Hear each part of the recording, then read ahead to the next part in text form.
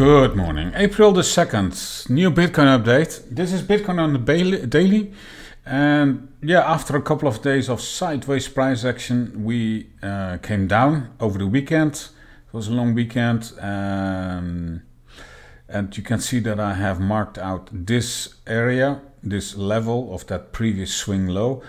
I will come back to that in my next 4-hour chart. But first, I'm going to show you, as a reminder, the CME futures chart with that CME gap going down to 63,600 more or less.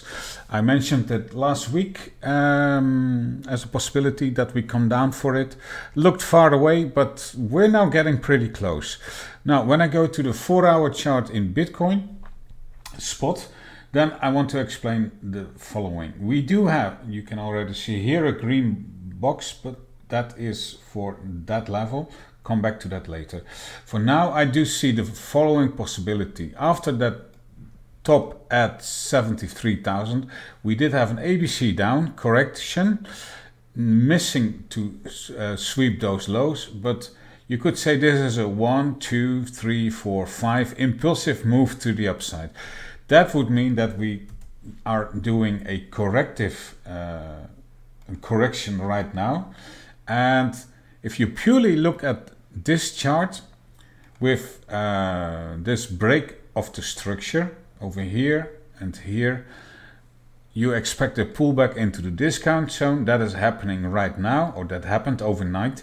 So we would be good to go up again. And I can also see here this ABC would be green box over here lining up with the discount zone, and that would say we are good to go for more upside again after, and that would be 1, 2, and then 3, 4, 5. But I do have that CME gap here, and I do think it would be more likely to see something like this and then filling that gap into this demand zone over here and then up again. That's the bullish case. And if I'm wrong with that move to fill the CME gap, I will wait to see if we reclaim this level, that previous swing low, or this previous range high. But I do think it's more likely to see somewhere up here a rejection. So otherwise like this, but if we break above or break above here, then I would look for upside and calling this correction completed. That is the bullish case, and saying that this is the start of a new move to the upside, and this is what is called in Elliott wave a leading diagonal. That's one possibility. The other possibility I can show you better on the daily chart. We have one down, one up, and one more down, going to 58,000. When I go back to the 4-hour, that would mean that I do have here 1, 2, and then 1, 2, 3, 4, 5, and being an ABC, yeah, so A, B, and then 1, 2, 3, 4, 5, an ABC with 5 legs in the C leg. And that's always my problem with Elliott wave. You can always find alternative patterns, and that's why I'm not using it that much and prefer to use it on the higher time frames.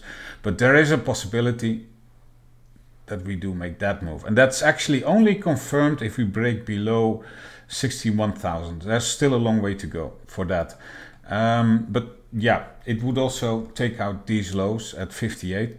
That is the most bearish scenario I have right now. For now, I'm sticking to the idea that we have 1, 2 with, I do think, a big chance of filling the CME gap at 63,600, and after that going up. But time will tell if I'm right about that.